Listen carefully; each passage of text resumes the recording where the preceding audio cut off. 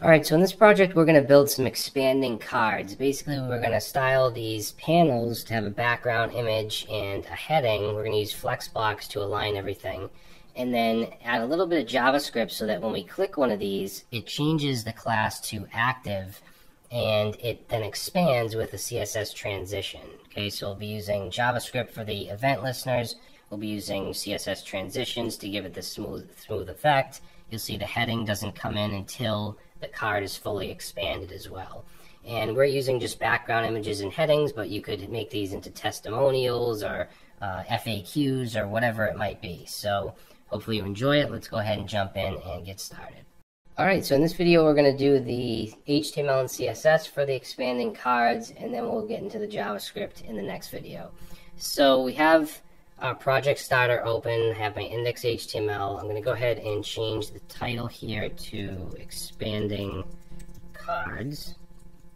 And then let's get rid of this H1 here. And this is going to be pretty simple. We're just going to have a container wrapped around 5 divs with the class of panel. Now for this first one, it'll have a class of panel and also a class of active, because that's how we're going to tell which card is going to be expanded. It's going to have a class of active. And inside the div is just going to be whatever the H3 is. This one is going to be explore world. Of course, you can change that if you want. And then we're going to have an inline style for the background image. So you could easily, change that if you want. So let's say background-image and set that to a URL.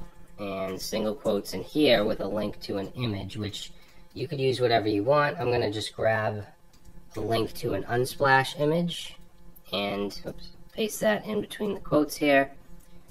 Okay, so if I save that, I'm just going to see just the content, which is the H3 with the background image behind it, but it's only going to take up as much as the content does for now. So for the other 4 panel divs, I'm going to go right under this, still within the container, and I'm just going to paste these in. And of course you can grab these from the project repository. And again, they're just panels with a background image in the inline style and then an H3 in the div. So wild forest, sunny beach, city on winter, mountains, clouds. So we'll save, and now we can see all the H3s with a little bit of the background image. So now let's jump into the style sheet and start to make this look, like some cards that we can expand. So the font, I'm gonna take this out and say CSS family and set that to MULI. And then let's add that here in the body, so that will change the font. We don't need flex direction column. And then the rest of this can stay the same for the body. Now remember, we have a container wrapped around all the panels, and all I want to do here is display this as a flex box. So immediately it's going to turn it into a flex row. Okay, so our container right here is now a flex box, so any immediate children, which are all these divs, are going to be put horizontal into a row. If we wanted them on top of each other, we could do flex direction column like that, but we don't. We want them in a row. Now it takes up 100 viewport widths right now, or 100% of the viewport. So I'm going to set the width of the container to 90 VW, which is a viewport width. So if you think of the width as 100 slices going this way, we're taking up 90 of the 100.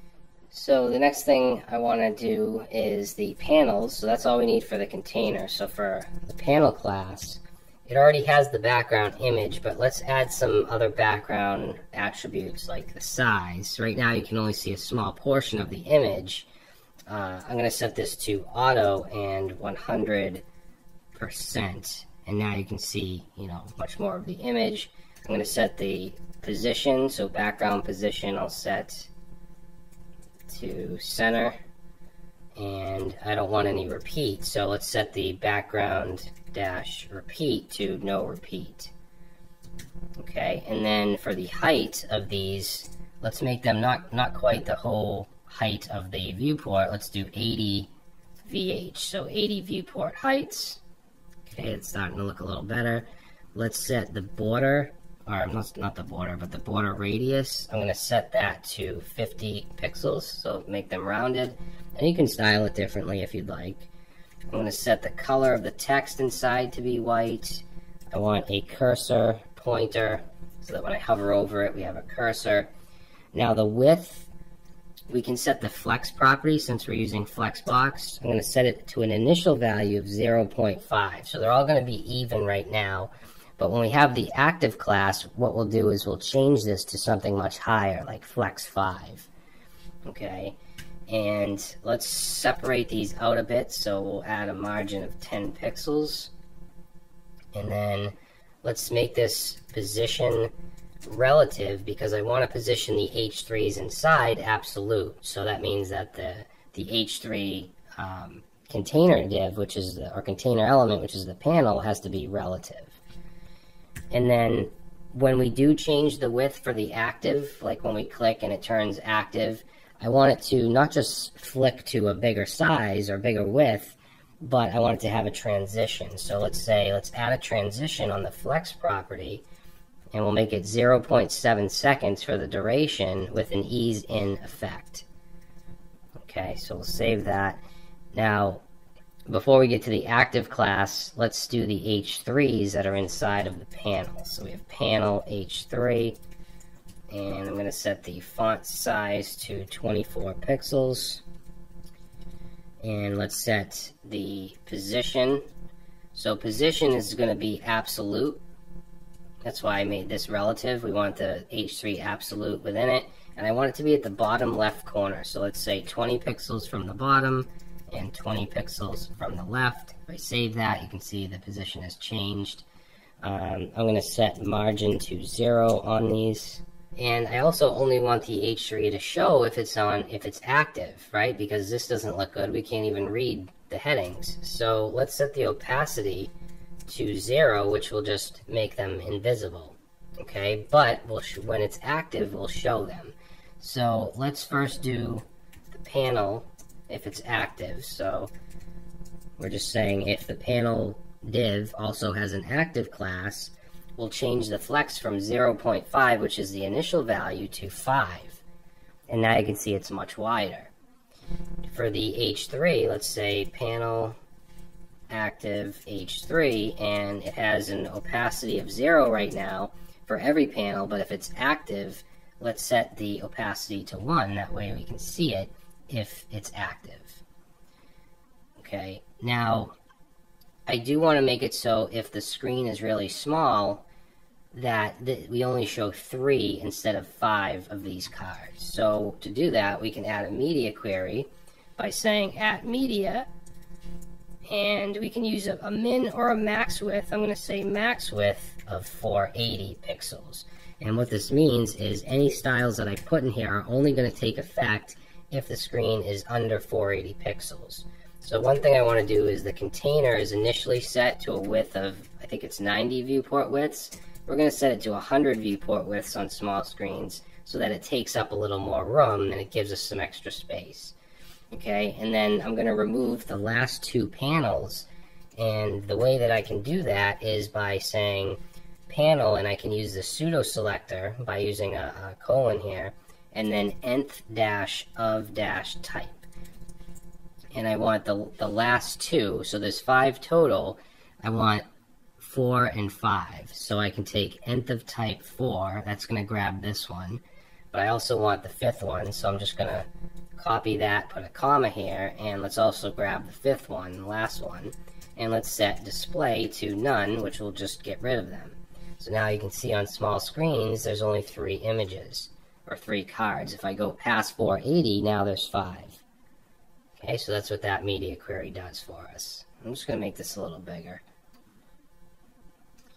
So that should do it for the CSS. Now, obviously, we want the functionality where we click on one of these and it expands, and the other one gets smaller, and we can see whichever one is active. So for that, we need JavaScript. So that's what we're going to do in the next video.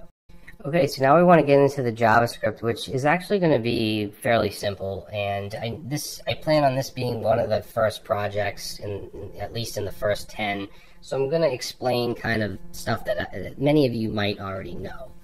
Now, remember that the whole thing, what we need to do is just change the class, really, on each of these. So the first one has a class of active right now. If I put that class on the second one, just manually by typing it in here, it's going to show the second one.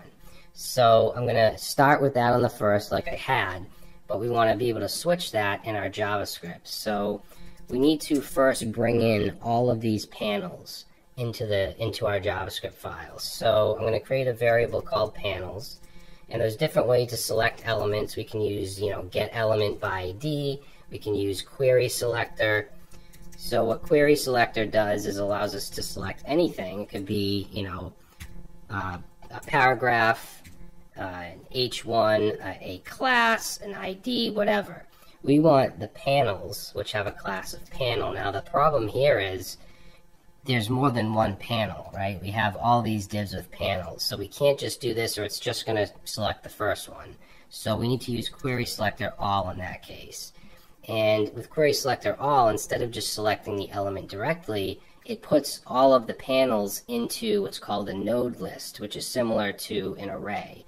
In fact, I can show you that if I console log here, panels, and we open up our Chrome DevTools here, you'll see that it prints out this node list with each div and some properties. And I can target specific panels, like if I put 0 in here, because arrays are 0 index, it's going to give me the very first panel. You can see it has the class of active. So I can get the second one with 1, and so on.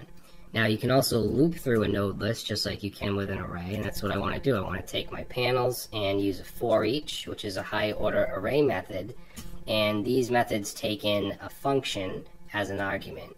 So you could do function, or what you usually see is an arrow function like this. Okay, and then we need to pass in here whatever we want to use for each iteration. These are panels, so I'm going to use panel, singular. And I can console log here, panel, and it's just going to loop through and show me each panel. Now, what do we actually want to do here? We want to have an event listener on each of these so that if we click it, something happens. So we'll take each panel and say add event listener, and I want to listen for a click. And when that click happens, we're going to run a function. And for that function, let's just do a console log here, and I'll just say, I don't know, 1, 2, 3. And if I click on any of these, we're going to log 1, 2, 3. So I want to, whatever one we click on, I want to add a class of active. So if I say panel.classList, that gives me a list of the classes. But we also have methods on this class list object like add, where we can specifically add a class, and I'm going to add a class of active. So now, let me just close this. If I click on this one, it gets added the class of active, which then changes it to flex 5. If I click on this one, same thing, but you can see that active is still on these other ones. So it's expanding them, but it's not retracting the other ones. So what we'll do is before we put a class of active, let's remove the class of active on all of the other ones. So I'm going to have a function here called remove active classes, and we'll create that down here as a function remove active classes. Now, since there's more than one panel, we're going to loop through them and then remove all the active classes. So we're going to do just what we did above, so panel.forEach, and in here we'll put an arrow function. Now when you have an arrow function with just one argument like this, because we can also get the index, we can get the complete array, but since we only need this one panel, we don't even need these these parentheses. We can just do this.